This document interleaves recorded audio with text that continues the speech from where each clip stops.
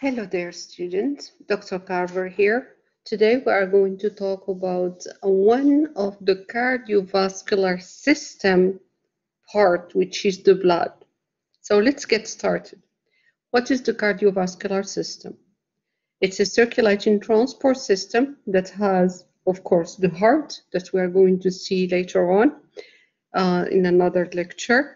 Conduction system, which are the blood vessels, and then the one that we are going to talk about today, the medium or the fluid medium blood.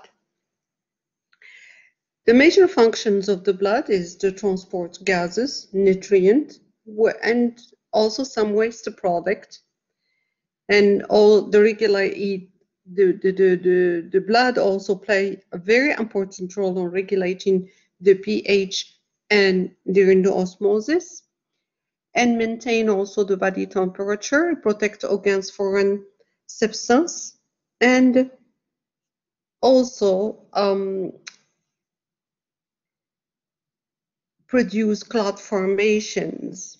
So when you are having a cut or injuries, the blood will help you seal these injuries by forming clots.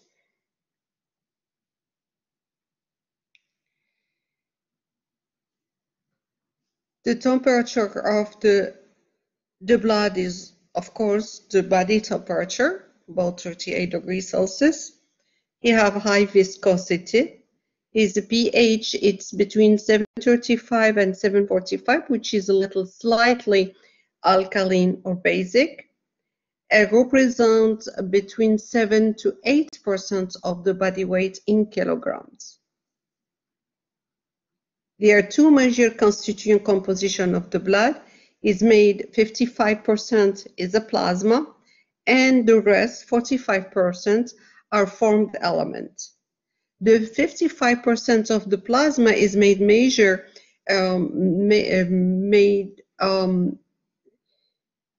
in big part of water, 90 to 91% of water. 7% are proteins such as albumins, globulins, and fibrinogen, and 2% are other solid like some iron, nutrient, gases, and some regulatory substance. The formed elements that are 45% of our blood is made by three types of cells: the platelets, the white blood cells, and the red blood cells.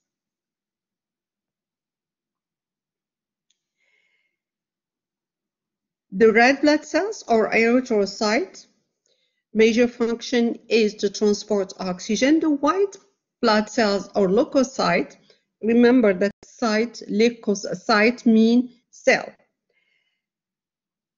You have two types of white blood cells or leukocytes. Either they are granulated, or we call them granulocytes.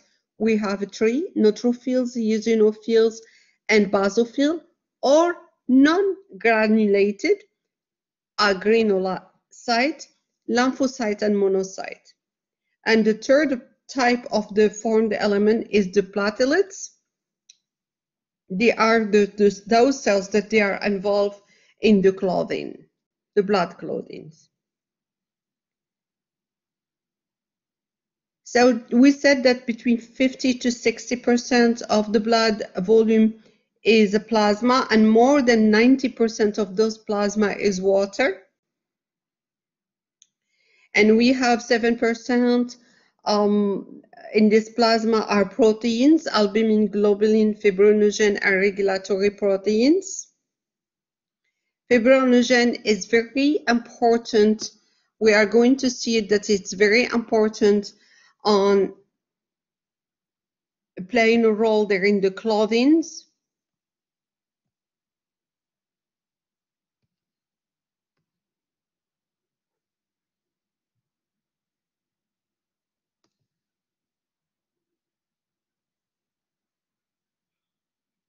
And can be converted to the fibrin, which is fibrin and soluble fibrins.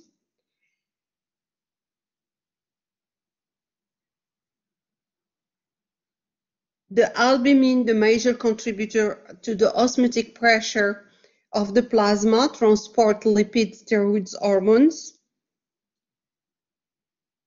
Globulin transport iron, hormones, lipid, and immune functions.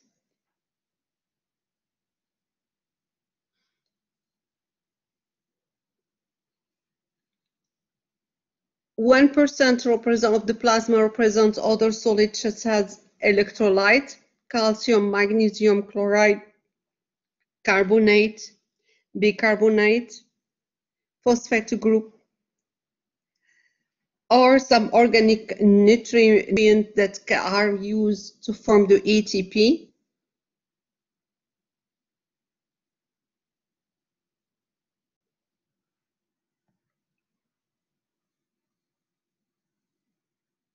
So I just said the three classes of the plasma protein are albumin. Albumin represents more than 60% of these compositions. They are important regulations of the water movement between tissue and the blood, and transport substances such as fatty acids, thyroid hormones, and thyroid hormones. Globulin represents 35% of those plasma proteins.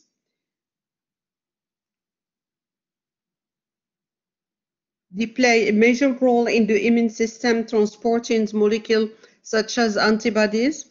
So in this case, we will call them immunoglobulin. Fibrinogen, that represents 4% of this plasma protein, are responsible for the formation of the blood clot, produce long and insoluble strand of fibrin.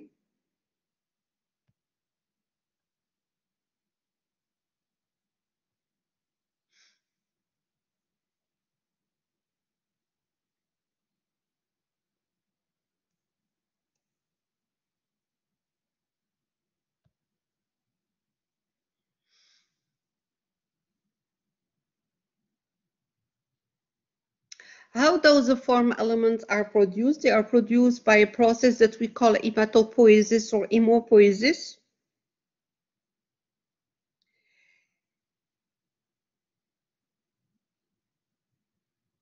By stem cells, there are either two types of stem cells, myeloid or lymphoid. The stem cells in the bone marrow divide to produce hemocytoblasts.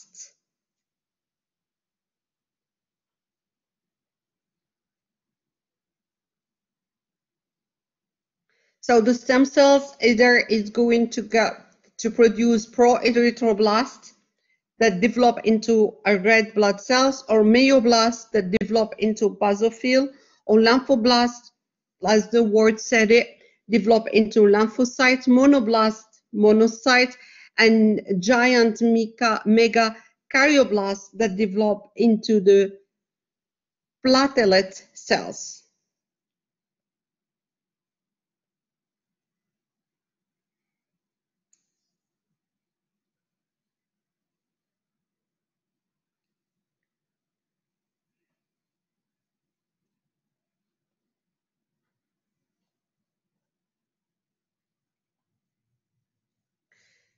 So they have those pro-erythroblasts, myoblasts, lymphoblasts, monoblasts, and megakaryoblast are derived from one stem cells, all right? These stem cells in the bone marrow form either population of erythroblasts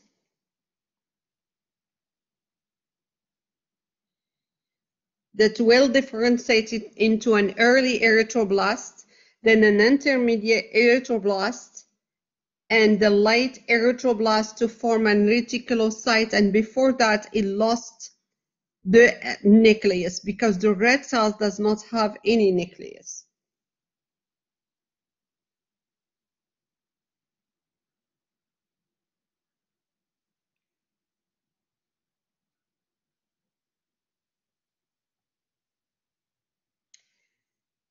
The red cells or erythrocytes, they are biconcave structures. They don't have a nucleus.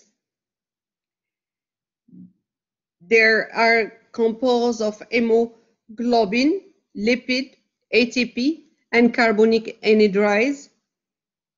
The major function is to transport oxygen from lung to the tissue and carbon dioxide from tissue to the lung. And actually, they play a role in transporting extra oxygen and CO2 because the major function is in hemoglobin.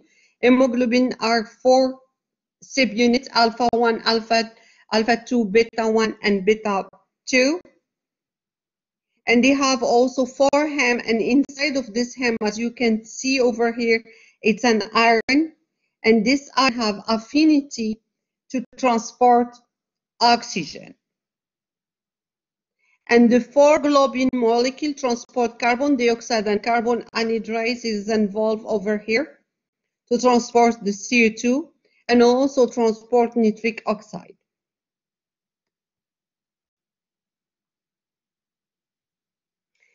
How the blood cells got formed? This is what we call a process that we call erythropoiesis. It involves a molecule or hormones that we call erythropoiesis stimulating hormone or erythropoietin, EPO.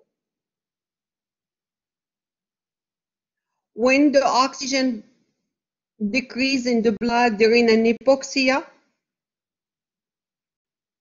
a stimulus has been received by the kidney that will increase the production of this EPO, this erythropoietin, that stimulate the red bone marrow to produce the red cells. And the red cells, of course, the major constituent is the hemoglobin that will increase the transport of the oxygen in the rest of the body. How these red cells has been produced, this is by the process that we call erythropoiesis. One single stem cells in the bone marrow will be differentiated in a protoerythroblast, giving an early erythroblast, then an intermediate erythroblast, then a late erythroblast that will lose the nucleus to become a reticulocyte that will differentiate into mature red cells or erythrocytes, as you can see over here.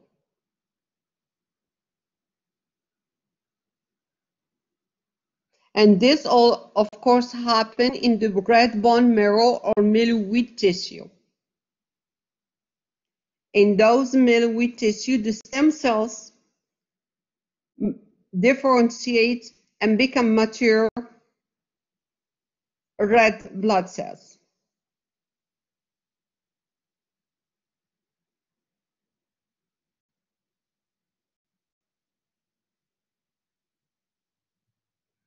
To make a red cell, we need at least 7 days.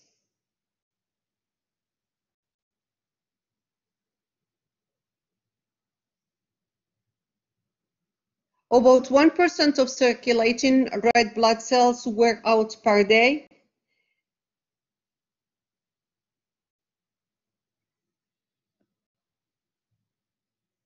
The average lifespan for red cells is about 120 days.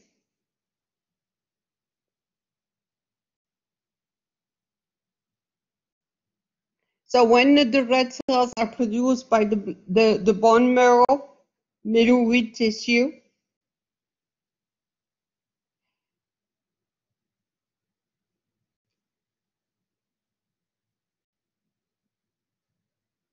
%10 of it can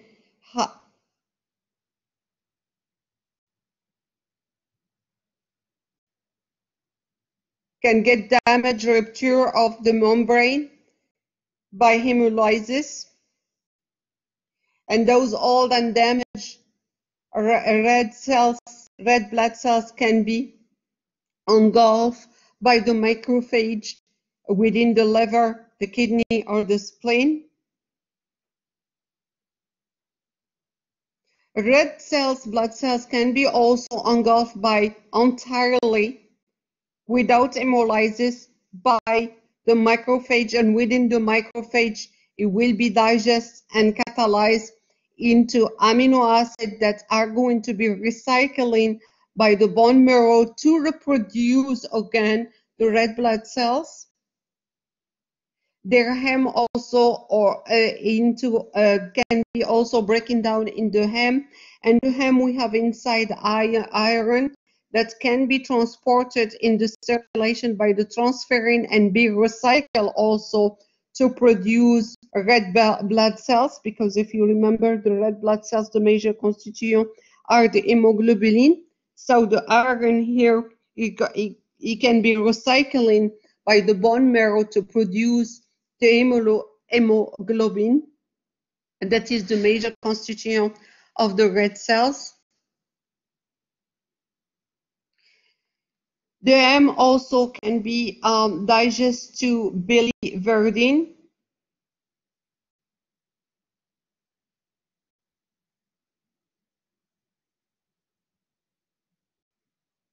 Biliverdin can be converted into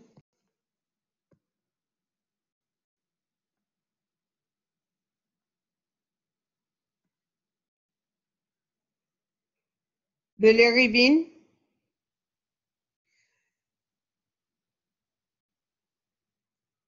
which is a yellowish color. The biliverdin is green and the bilirubin is yellowish.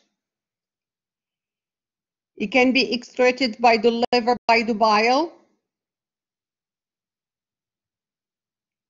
If you ever heard about the jaundice is caused actually by bilirubin being building up. And those people that have a jaundice, they have a liver problem. Once extracted in the bile, they go. It's going to be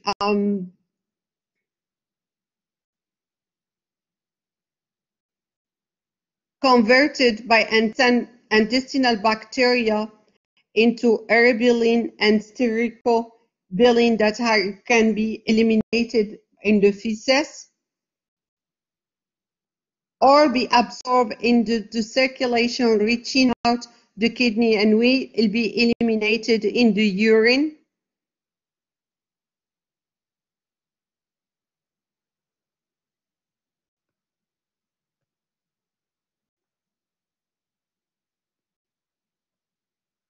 This is just another slide summarizing the recycling and of the red cells. Red cell producing by the bone marrow. 120 days in general circulation, that's the lifespan. The age and abnormal or damaged red cells can be engulfed by the macrophage, either in the liver, spleen, the kidney. Once in the macrophage, they are going to be digested, giving amino acid that can be recycled, of course, to produce more protein for the red blood cells.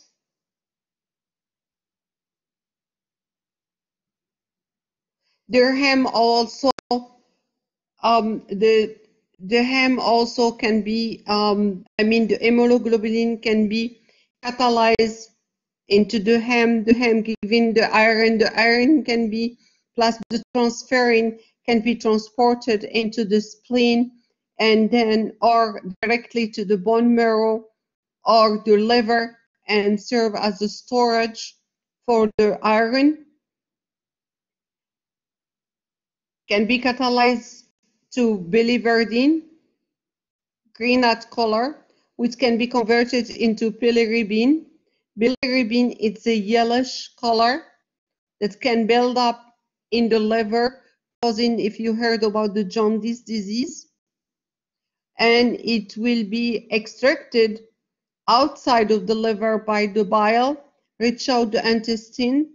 Once is mixed with the intestinal bacterial, it will be eliminated by the feces as bilirubin derivative or reach the kidney to be eliminated. also by urine.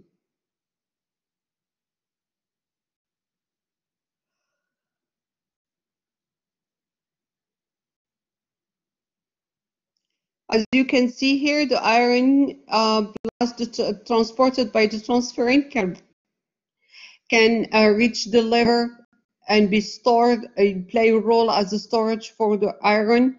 The spleen also can play a role as a storage for the iron that can help building up again new red blood cells.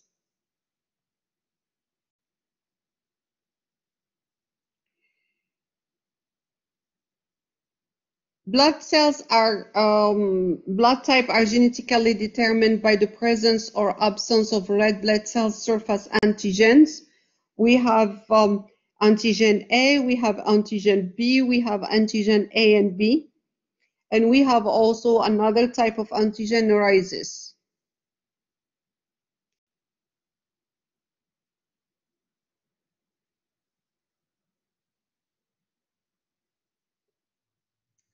Type A red blood cells, they have in their surface an antigen A. And in their plasma, we have an antibody B circulating. Type B red cells, they have, of course, antigen B. This is why we call it type B, because of the antigen B in their surface. And they have an anti-A antibody in their plasma circulating. Type A, B, they have both antigen in their surface, A and B. They cannot have any antibody A or antibody B circulating in their plasma. Type O antibody, it's null, does not have no antigen on their surface. And therefore, they have anti-A and anti-B antibodies circulating in their surface.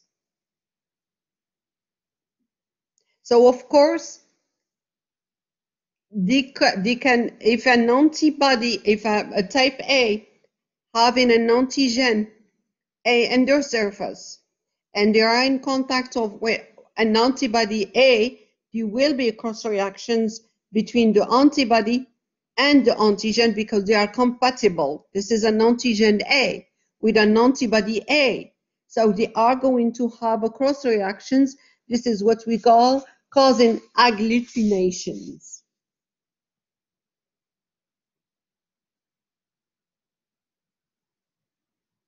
But if I put the antigen A with an antibody B, there will be no agglutinations.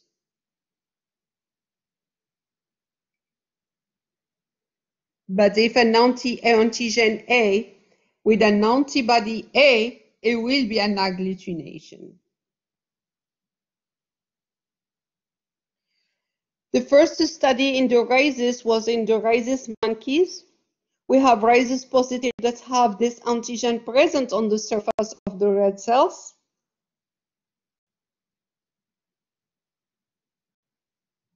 And they agglutinate with the antibody anti-D.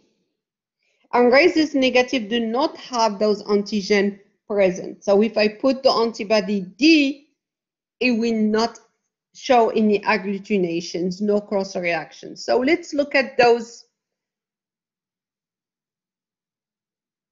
determine the blood type. So let's look at first this blood samples that I don't know which blood sample. I put it in contact with an antibody A and it show agglutination. Just here, I can tell that this is an A type cells. When I put it with an anti-B, does not show any agglutinations, just to prove that this is a group A. When I put it in contact with an anti-D, it shows agglutination. That means it is a rhizus. It have an antigen rhizus in the surface, so it is A positive because it's a rhizus positive. This blood sample does not show any agglutinations in contact with an antibody A. which show that the antigen in the surface, it cannot be an A. But when I put it with an antibody B, it shows an agglutination. That's the proof that this is a group of B. And it shows agglutinations with an anti-D, that means it's a B positive. For this blood sample, it shows an agglutination with an antibody anti-A and an antibody anti-B. That means they have both antigen in the surface, A and B. That means it's group AB, and it shows agglutinations with anti-D. That means it's an AB positive.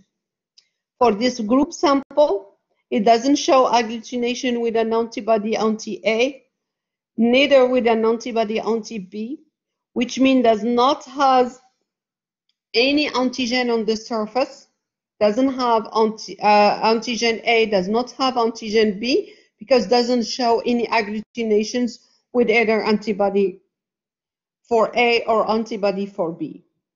So that means is an O over here. But it doesn't show any agglutination with an anti-D. That means it does not either have, is not a rhesus or positive. So it is a rhesus negative, so therefore we name it O negative. So let's talk about the hemolytic disease of a newborn, HDN.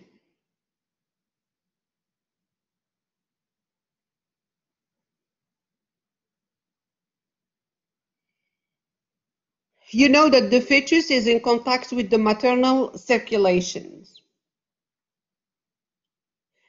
The mother raises negative blood cells and the raises fetal positive enter the maternal circulation.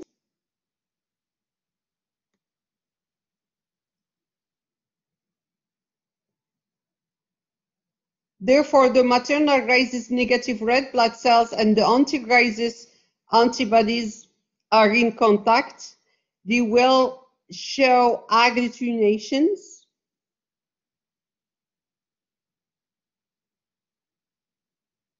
Those maternal anti-raises antibodies go across the placenta.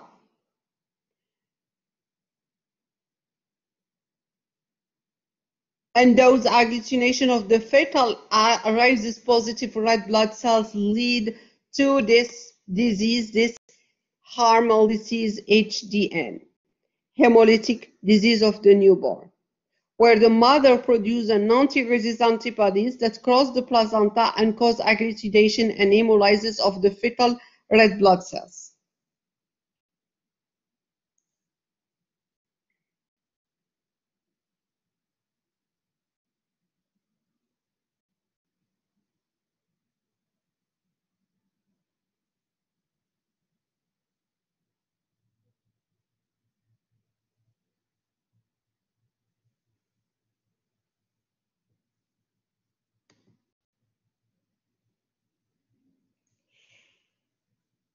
Other disorders, hemoglobinuria, hemoglobin breakdown product in urine due to the excess of hemolysis in the bloodstream. Hematuria, the white red blood cells can be found in the urine due to kidney failure, for example, or some other tissue damage. Anemia, it's caused by, actually, it's abnormal level of hemoglobin. They are really below normal, and this can be caused by several conditions.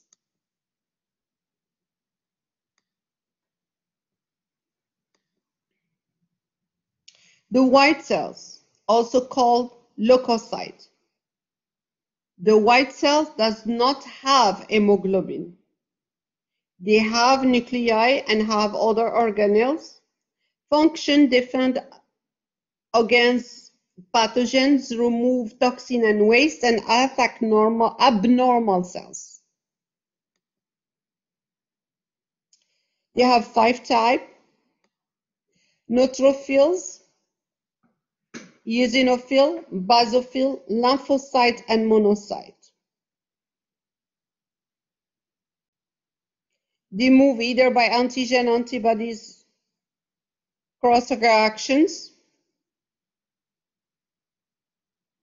chemotactism, amoeboid movement, or diapedesis movement.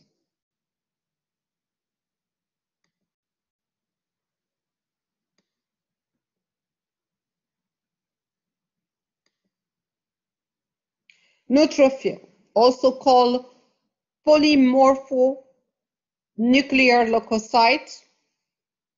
You look at the nucleus, you have several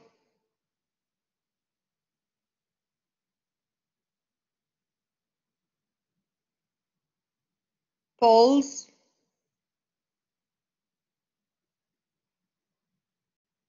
They represent 50 to 70% of the circulating white cells.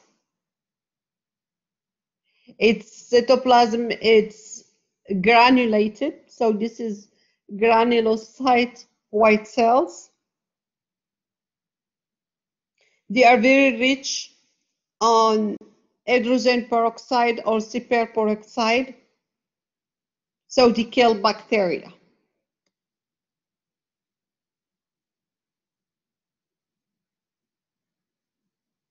And they are the ones that form the pus that you can find in some infected acne. And they can release also prostaglandin and leukotrienes. Next, eosinophils. It's also cytoplasm granulated. It's also called acidophils. They represent 2 to 4% of the circulating white blood cells. They extract toxic compounds such as nitric oxide and cytotoxic enzymes. They attack, therefore, large parasites.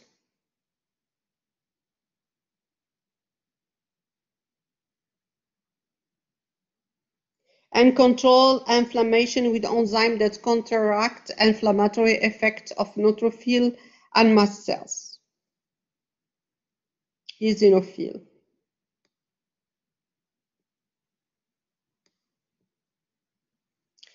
Next, basophil.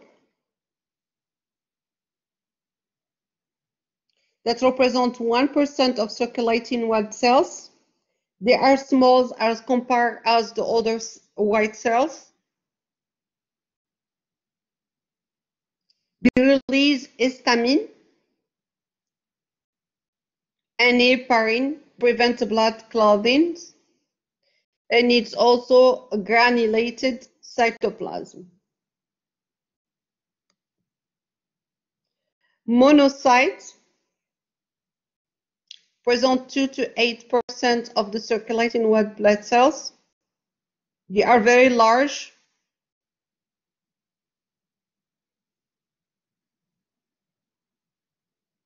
They can become macrophages when they enter the peripheral tissue.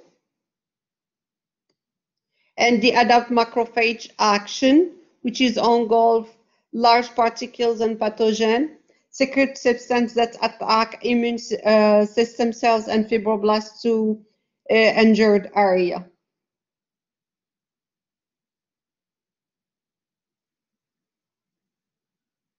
Monocyte.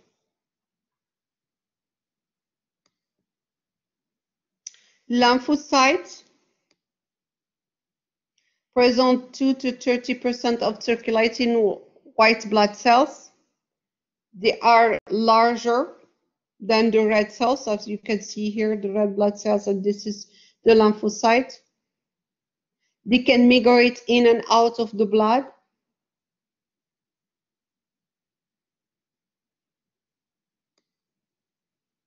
They are mostly found in the connective tissue and lymphatic organs. And of course, they are part of the body's specific defense system. We have 3 types of lymphocytes: B cells that attack the foreign cells directly, and the T cells attack directly. The B cells are humoral immunity, and the natural killer cells that we can find them in abnormal tissue such as cancerous tissue.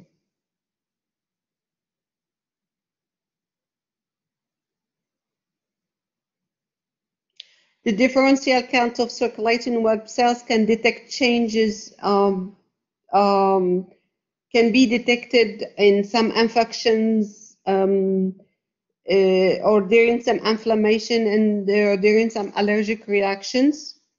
Leukopenia, for example, it's the white cells are very low.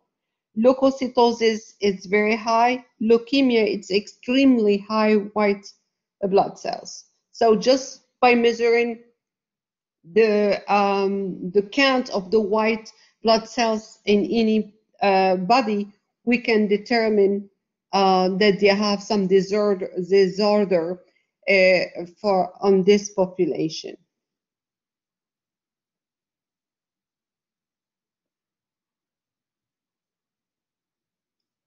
So as we talk about it, that all the blood cells are originated from hemocytoblasts, which produce myeloid stem cells and lymphoid stem cells. The myeloid stem cells differentiate into progenitor cells, which produce all the white cells except the lymphocyte. The lymphocyte came from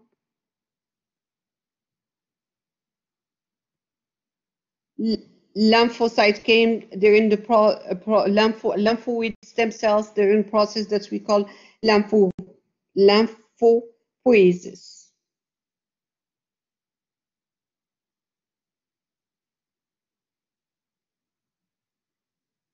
The white blood cells develop entirely in the bone marrow, except the monocyte. The monocyte develop into macrophages in peripheral tissue. Some lymphoid stem cells migrate to peripheral lymphoid tissue, such as thymus, spleen, lymph nodes, and produce lymphocyte.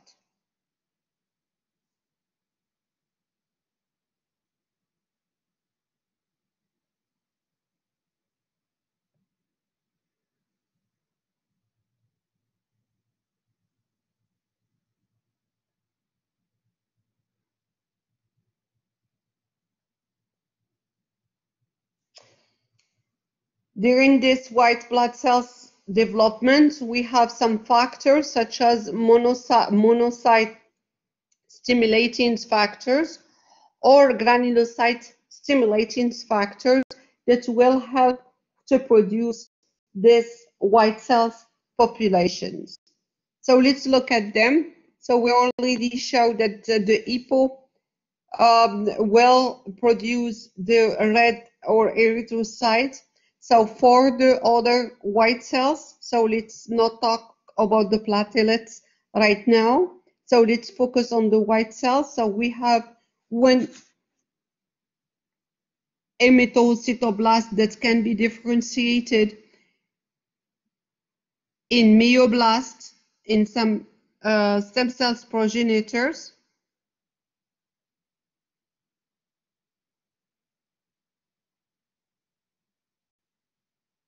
and a lot of granulocyte stimulating factors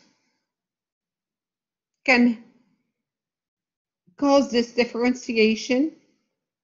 So the myoblast stem cells will be developed into myelocytes to either develop into basophil, eosinophil, or neutrophil granulocyte cells of the white cells. The stem cells also can be differentiated into a progenitor of the monoblast that will differentiate to a monocyte or into lymphoid stem cells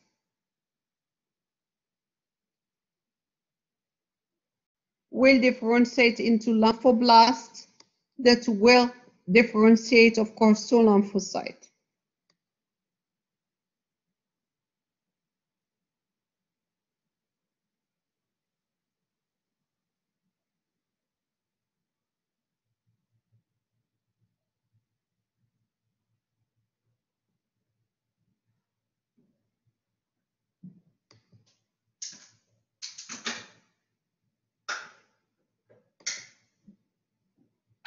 Here it's just a table showing you all those structure of those type of cells and their major functions.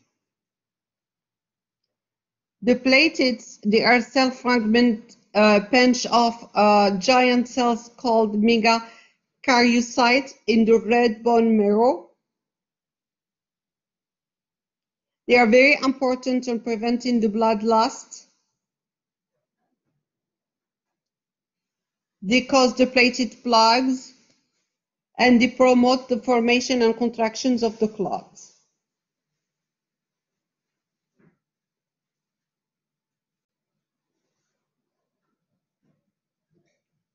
They circulate for 9 to 12 days and they are removed by the spleen. Two-thirds are reserved for emergencies. We call them also thrombocytes, and they have a nucleus. By the way, the only composite that doesn't have a nucleus so far is the red blood cells. Abnormal low platelets, we call that thrombocytopenia, and abnormal high platelets, we call that thrombocytosis. Three major functions of the platelets: release important clotting chemical, temporarily patch damaged vessels wall, and actively contract tissue after clot formation.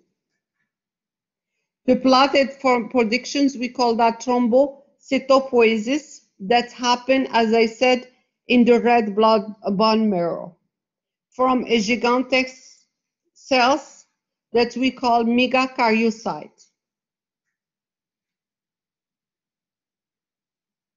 And this is under the control of several hormones, thrombopoietin, TPO, interleukin-6, or multi-stimulating factors.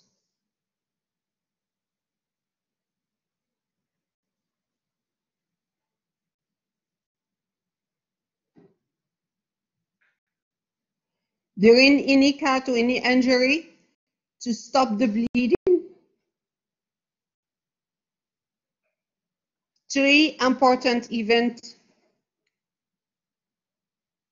are going to play a role to stop the excessive blood loss. The first event is the vascular spasm. During this process, vasoconstrictions of the damaged blood vessels happen. This is the vascular phase. And another event is the platelet plaque formation, which is the platelet phase. And the last event is the coagulation phase, or the blood clotting. The vascular phase.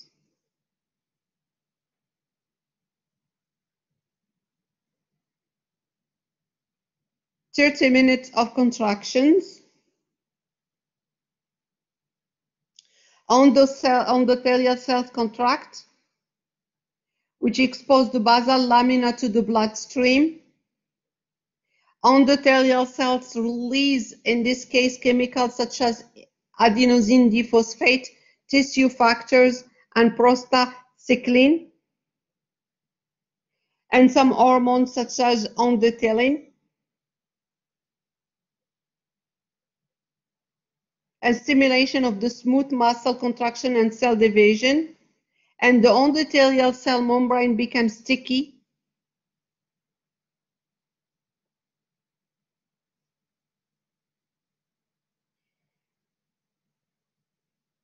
The platelet phase begins within 15 seconds after injury.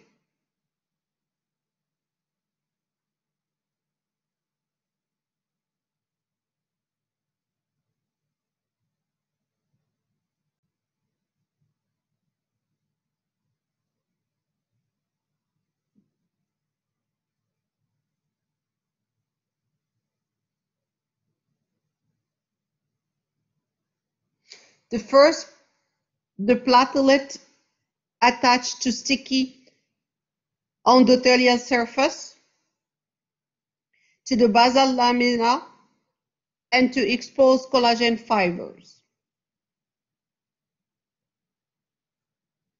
And then after that, platelet stick together, form platelet plug, and close the small break by those platelet cloth. And during this process, adenosine diphosphate is released, clotting factor is released, also platelet derived factors and calcium ions are released. So I go back to this slide.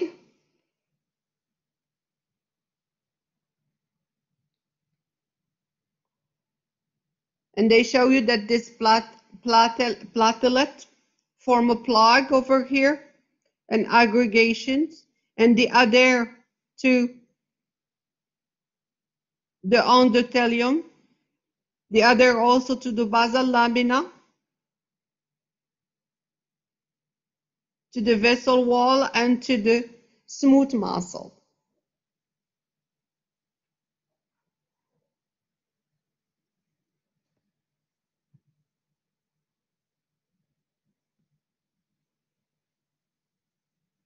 And they form this platelet plug and close, therefore, this small break.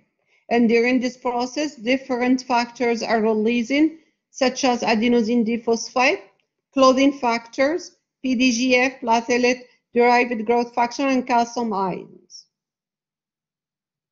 The coagulation phase begins 30 seconds or more after the injuries.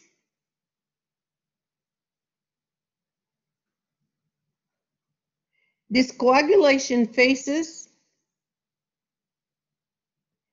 involve a series of the steps, and those series of the steps lead to convert the circulating fibrinogen into fibrin. And the fibrin network cover the plate plug, trap the blood cells, and seal off the area. And during these coagulations, we have three actually pathways. We have an extrinsic pathway, as you can see over here, and an intrinsic pathway. And those two pathways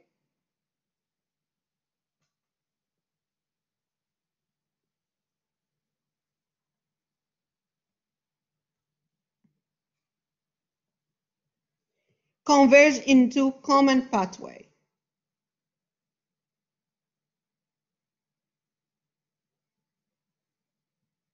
Extrinsic pathway, as the word said, it happens outside the bloodstream. It involves tissue factors and calcium. By the way, the iron calcium is involved in both pathways, the extrinsic pathway and the intrinsic pathway, which be converted to a factor complex, tissue factor complex.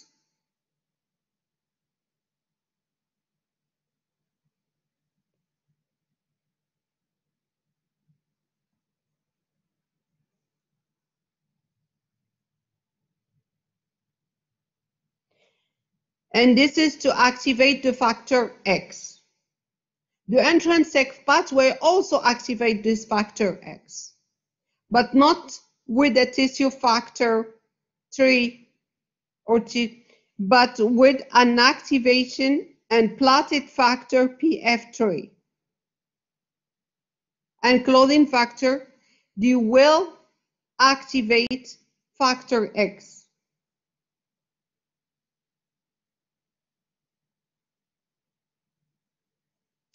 The enzyme activates factor X, form enzyme that we call prothrombinase. And this prothrombinase will convert prothrombin into thrombin. And thrombin will convert the fibrinogen into fibrin.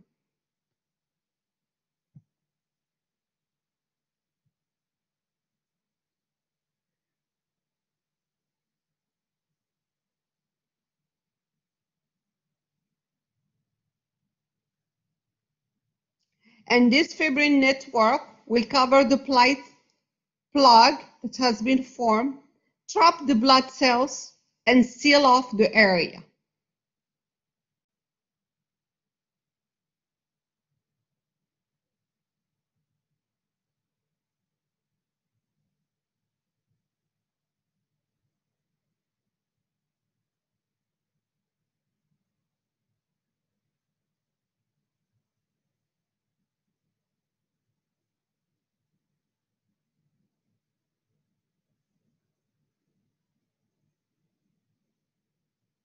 This process of sealing this area, it's a positive feedback because you can see over here, as soon as one plate is formed, it brings more plates, platelets. And as soon as this area is sealed off, what's going to happen? Everything stops.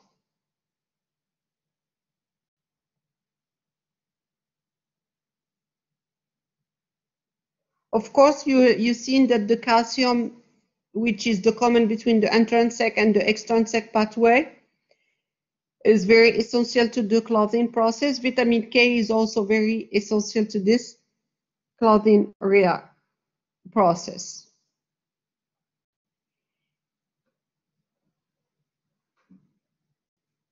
So after the clot has formed, plates contracts and pull torn area together. That's take between 30 to 60 minutes.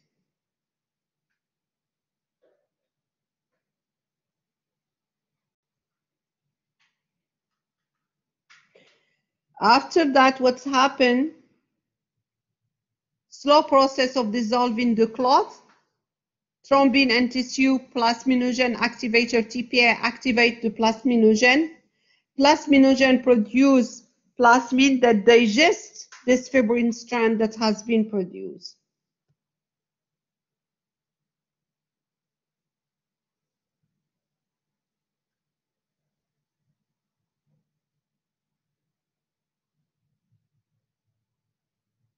This is the injured area. One plate can cause more plates coming in. This is like a feedback, positive feedback. And as soon as this clot is formed, everything stops. So the plates are going to be attached, as you can see, to the blood vessel wall.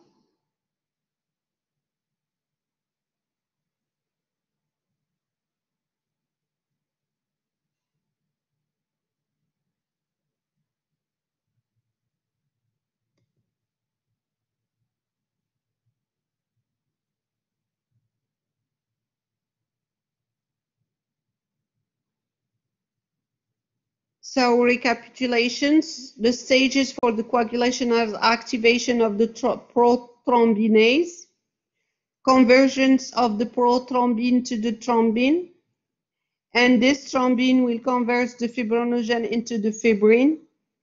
And they have two pathways involved, extrinsic and intrinsic pathway. They will activate the factor X, and the factor X will activate the prothrombinase and conversions of the prothrombin to the thrombin and conversions of the fibrinogen to the fibrin.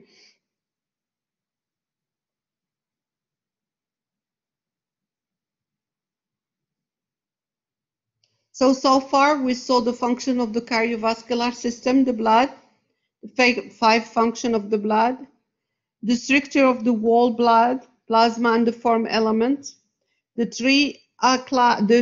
process of the blood cell formation or hemopoiesis, the 3 class of the plasma protein, albumin, globulin, and fibrinogen, the red blood cells structure and function, the hemoglobin structure and function, the red blood cells productions and recycling, the blood type ABO arises, the white blood cell structure and function, the 5 type of the white blood cells, neutrophil, eosinophil, basophil, monocytes, and lymphocytes, differentiate white blood cells count and related disease, the white blood cells productions, the platelet structures and function, the platelet production, the 3 phase of the hemostasis, vascular platelet coagulation, and finally, the fibrinolysis. Thank you so much, and I will see you for next lecture about next one. We will talk about the pump, the heart, which is also part of the cardiovascular system.